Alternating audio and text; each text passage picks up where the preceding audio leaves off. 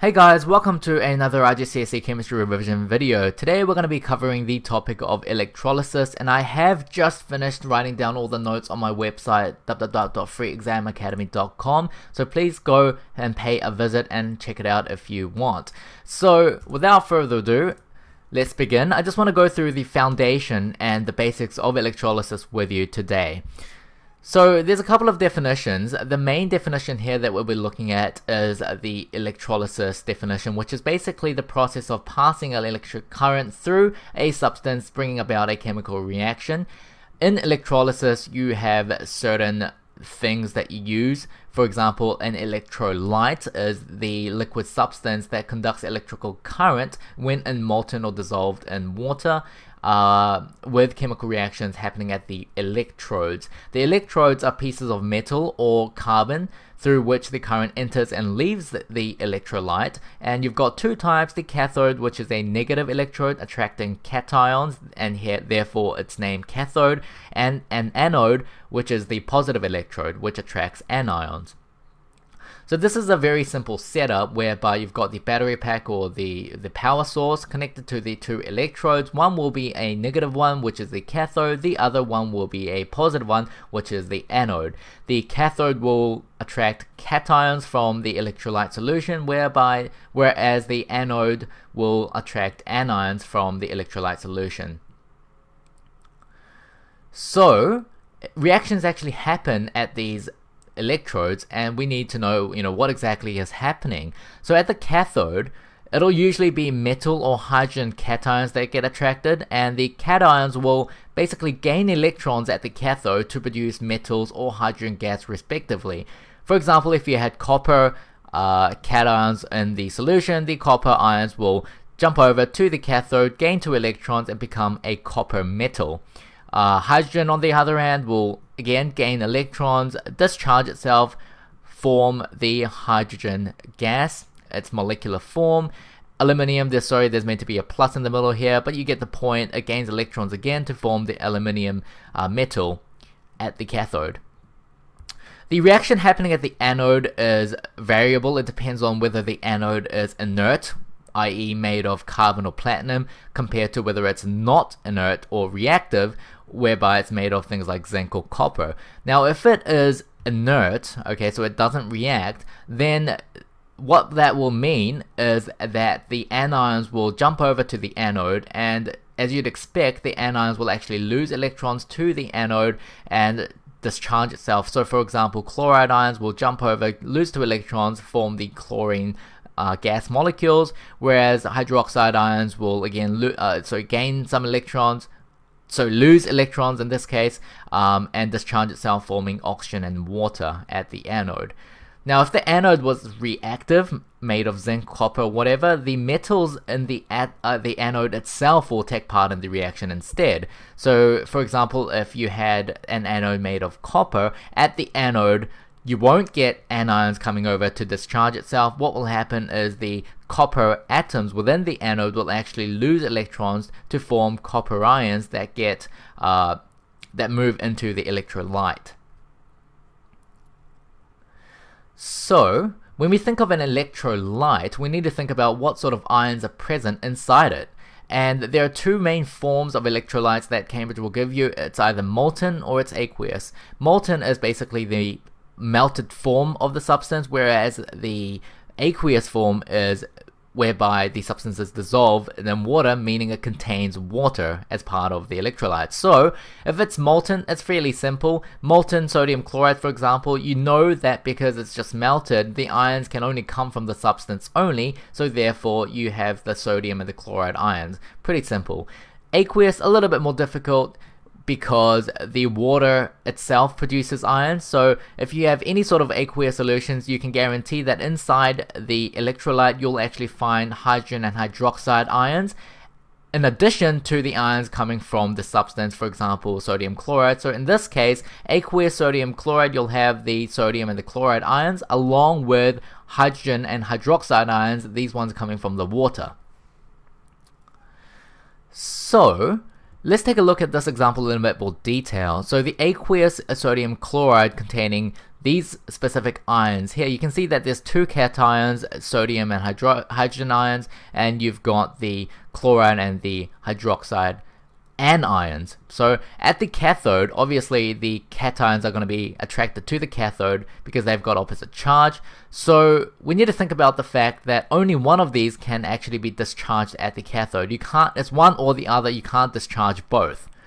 Okay, so this is where the electrochemical series comes into play, because some ions have a lot more tendency to discharge than others.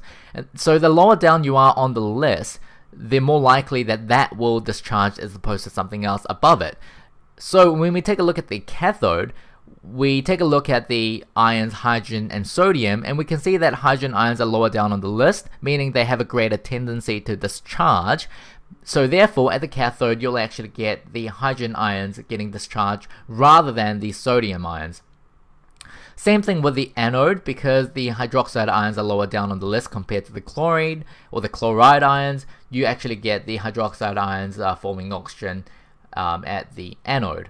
What that means is you get sodium ions and chloride ions being remained in the electrolyte solution. So therefore, because the hydroxide ions and the hydrogen ions are getting used up, sodium chloride solution will become progressively concentrated throughout the process of electrolysis.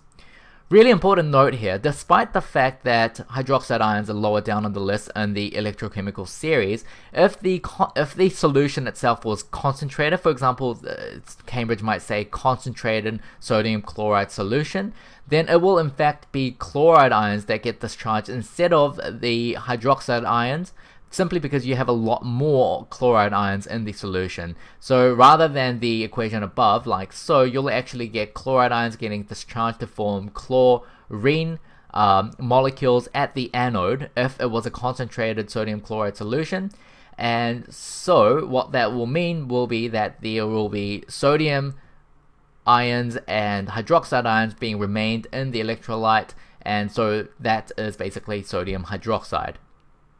If they don't say anything, then just assume it's dilute, okay? But if they do specify concentrated solutions, then you'll have to go with the fact that chlorine will actually be formed instead of the oxygen.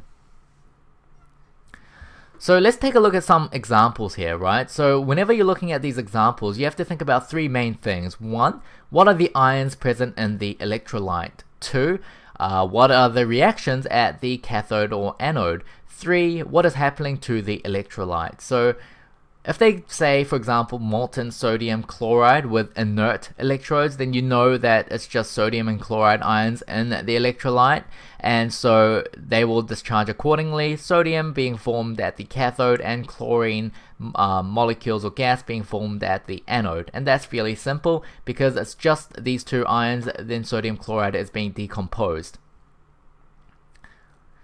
Concentrated aqueous sodium chloride, we took a look at that before. The ions present are these four here.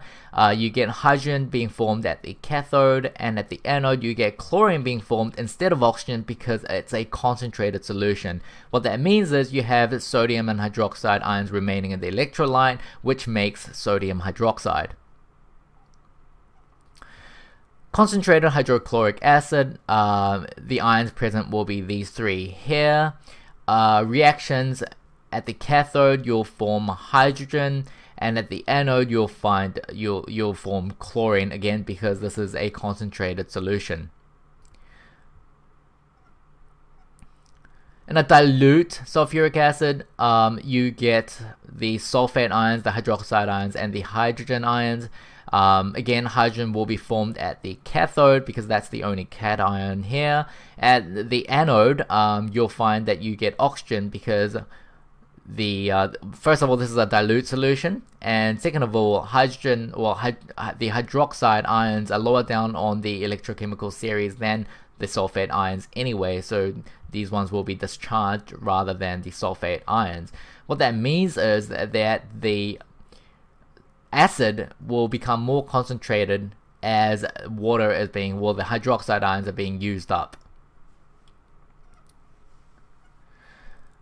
So aqueous copper sulfate with inert electrodes, in this specific example you have these four ions being present. At the cathode, you actually get copper being discharged rather than hydrogen ions. So you'll find copper being made. Again, that's because the copper ions have a greater tendency to discharge itself, and you can find that on the electrochemical series as before. At the anode, you'll find the hydroxide ions forming oxygen there. So the hydrogen ions and the sulfate ions will remain in the solution, which is basically sulfuric acid. Now, what if these weren't inert electrodes? What if they were actually copper electrodes? And we talked about this in a briefly before, but then, so in this situation, the copper electrodes will actually react at the anode instead. So the ions present are exactly the same. Okay, the only difference is that the anode is not inert.